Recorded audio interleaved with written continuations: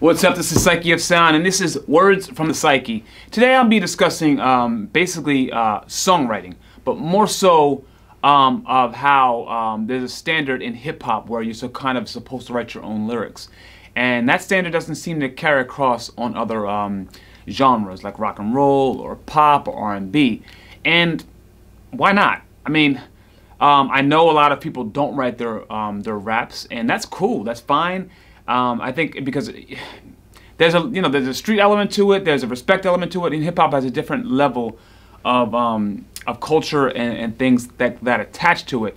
But for some reason, I don't know if it's just when you're successful or what, that conversation somehow comes up. Maybe it's because if you're talking about being hard or gangster or whatever, and you don't really live that. Not that you can't not live it and write about it. You're telling a story. If I'm an actor, I can tell a story, but I guess that the authenticity of not being what you say you are, the greatest of this or the king of that, perhaps that's more so where it comes from. But I've always wondered, even in comedy, you have comedians that are great comedians, but they get to a certain level, man. You get writers. I mean, you got to pump this stuff out like a machine all the time. You got interviews, you got rehearsals, you got studio. I mean, there's a lot of times you don't really have the time to dedicate like you did when you were sitting on your couch. When you were sitting on your couch, like me. Sitting on your couch and not having all these other things that you had to do. That's not to say that you can't do it all. That doesn't mean you're not a great songwriter. It just means that you have the money and the time and the energy to get other people to do it. There's some great singers that have a great voice that don't necessarily write their songs, and they don't have to. And so, like I said, some people have better delivery. Like, may he rest in peace, but Paul Mooney used to write a lot of stuff. I mean, he wrote for Pryor and Red Fox and Chappelle. I mean, some of the greats, that doesn't mean these people can't write or these people aren't funny. It's just like the delivery is there. These people can deliver the joke, and there's people that can deliver the song, and there's people that can deliver the rap. And so, that's why in hip hop, I mean, you may have the same situation. For example, you ever try to tell a joke that you heard and it just doesn't sound funny? Like, you're like, yo, you gotta hear this joke, and you're like, so and so said whatever, and then the person's not laughing because your delivery is not the same as Eddie Murphy or not the same as Chappelle. And the inflections in their voice and their facial expression, I mean, all that stuff goes together. And that sometimes is true when you're dealing with artists. You can walk in the street and see somebody that has a great look or, fashion or a sense, the way they wear their hair, the way they talk, their swag. And you can tell, like, you ever see somebody like, yo, that person's a star. So, I mean, if they can't write a song, and you put that pen in your hand and you can pen it, I think that's wonderful. It's the entertainment business. I mean, jealousy does get involved and hatred gets involved. So, people want to pull left and right cards. It is great if you can be Prince and write and produce, and the average person is not doing that. Kanye and people are not just making the beats. But even Kanye, he uses beats from other people, and he may use a Timbaland track or someone else's track.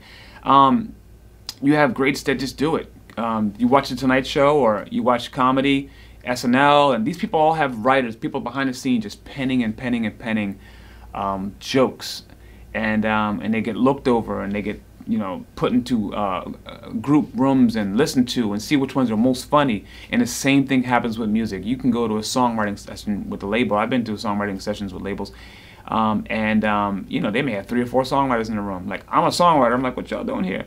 But it's like, that's how they get stuff done and make sure that there's no bumps and hiccups, and like you don't leave the studio session after 6 hours and not have anything accomplished.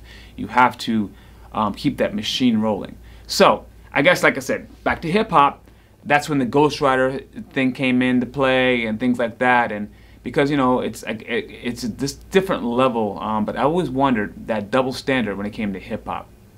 So, I don't know, there's some great rappers, I'm sure they got great deliveries, but, they don't, maybe they can't write the same, or I don't know. It's like, I don't know, some people just can do it better. And that's kind of sort of my thought of the day. I'm trying to think of any. I don't even want to say any examples because, you know, like I said, I might put somebody in a weird place, like, you know, saying they can't write or they can write. But let's just use Britney Spears for example. I know she's not a rapper, so she's out of the rap game. Boom. Amazing entertainer. Now people can argue, oh, she can't sing that well, or she can. It's apples and oranges. I mean, it's your opinion. I mean, you're talking about a person that has millions and millions of fans, loved all over the world, you know. But she is a great entertainer. Like, who wouldn't? I mean, she can dance, she can perform, she has a look, and that's what the entertainment business is. She is a model of that. You know, people are writing this for her, they're dressing her with this, and everyone does not do, like I said, everything. And most of the time, you don't do everything. Especially in other industries like film. I mean, you look at the credits that scroll down at the end of that movie, and you can see there's a lot of jobs, and it's the same with the music business. There's a lot of jobs. There's a lot of people putting their time and their efforts into making this one thing magical, because it's very rare that that person has everything already. You see it on American Idol. You see these people coming there in the beginning of the first seasons that they were on, and by the end of the season, they got the style in their hair, they got the little jacket on, and with the little rhinestones on the sleeves and shit. Yeah. Anyway, so yes, you understand there is a level to the levels, and with hip hop, I mean, like, I think that it's changed. I know I said that over and over again, but that's the topic of the day. So I don't know, like, for me, the average song listener, just the average person, not this ridiculous, overly hyped critic. I mean, the average person that's just in the club listening to a song does not care who wrote it. They do not care. Is it hot? Does the bass line rip through the damn speakers? Is that what they want to hear? That's exactly what they want to hear.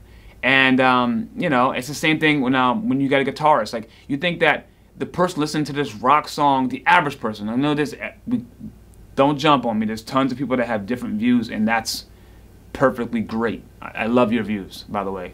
Please don't leave me any weird comments. But the average person that's listening to that song does not care what key the song is in, or what chord you're playing. Now, if you want to learn how to play a song, yeah, there's levels. That's what I'm saying, there's levels to it. But, you know, so when it comes to music, people are not listening for all the other things. They just want to hear a good song. And after it's a good song and they hear another good song, maybe they start scratching their head and wondering more about it. Yeah, so, I mean, that's just my thought of the day. That is the words from the psyche. Eventually, maybe I'll get some friends to talk to with about this stuff, or get a caller or two, but I don't have any friends. Just joking. But yes, if you like this type of stuff, you know, these topics are just mainly what I'm talking about, but there's tons of more great content on Amped TV. That's AMPED TV network. You can find that on Roku and soon on Amazon. And we have tons of new and innovative artists, unsigned and some signed to smaller deals. We are trying to build the platform and make a platform for the future stars of tomorrow, and give you guys a home so that, you know, we don't have to just look at all the mainstream stuff to see your work. And that's what we're here for. That's what I'm here for. I'm here for this to inspire and, you know, tickle the ear a little bit. I'm Psyche of Sound.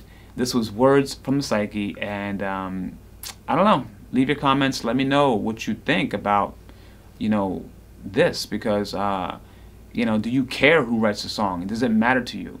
And once again, this may just be a hip hop thing, and that's cool too. I love hip hop. I grew up on it. I'm a fan of it. I make, you know, beats for it, and don't really care who wrote the song. I just want to hear a dope song.